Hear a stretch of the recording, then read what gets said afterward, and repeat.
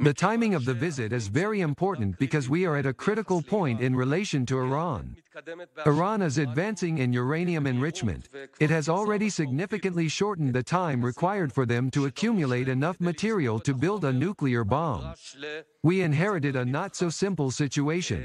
Iran is behaving aggressively throughout the region.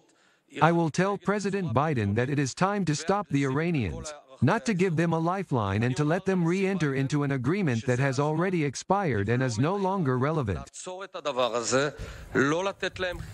we're joined in the studio by our Middle East correspondent, Ariel Osiran, this time looking at a pivotal moment, it feels like, with Prime Minister Bennett going to the White House this week. Now, the first meeting between the two of them, Bennett and Biden, at least as Prime Minister and President.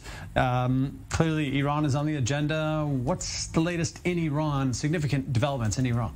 Right, so I'll just add to that in a few weeks, there isn't a date yet, but Bennett is also supposed to meet Egyptian President Abdel Fattah al-Sisi, so a lot of positive diplomatic momentum for Prime Minister Bennett. But as to your question, in Iran, yesterday, President Ibrahim Raisi, he spoke in Parliament ahead of the vote of confidence for his new cabinet on Wednesday.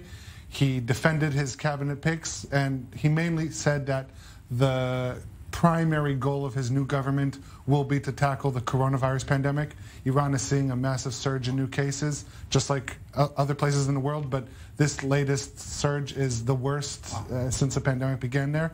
There's accounts of zero capacity also at hospitals, but also in morgues. So him bringing this up at the head of this set of statements, this meeting, clearly speaks to the severity of the outbreak right now. Despite what may be known or not, it's clearly a major issue inside Iran. Oh, definitely. And the numbers, you have to take them with a grain of salt, but official numbers coming out of Iran is that so far since the pandemic began, the death toll is at 100,000.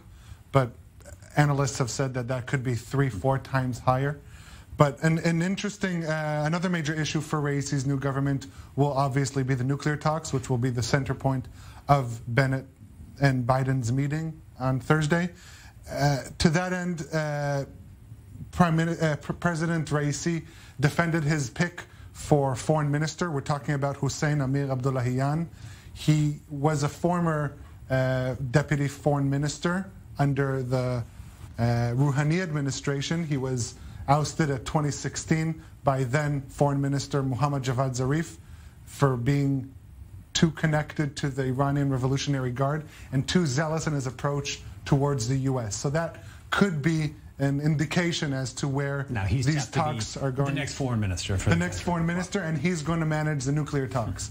So for being ousted, for being too zealous and having too many connections to the Revolutionary Guard, that could signal where the talks, if these indirect talks in Vienna will resume, this could show where they might go. It certainly does feel like the best indicator we've had in weeks, perhaps, on where these talks may be going and not in the right direction, at least from our perspective. Ariel Osiran, thanks for giving us a glimpse of some of the latest in Iran. Obviously, we'll be talking a lot more about that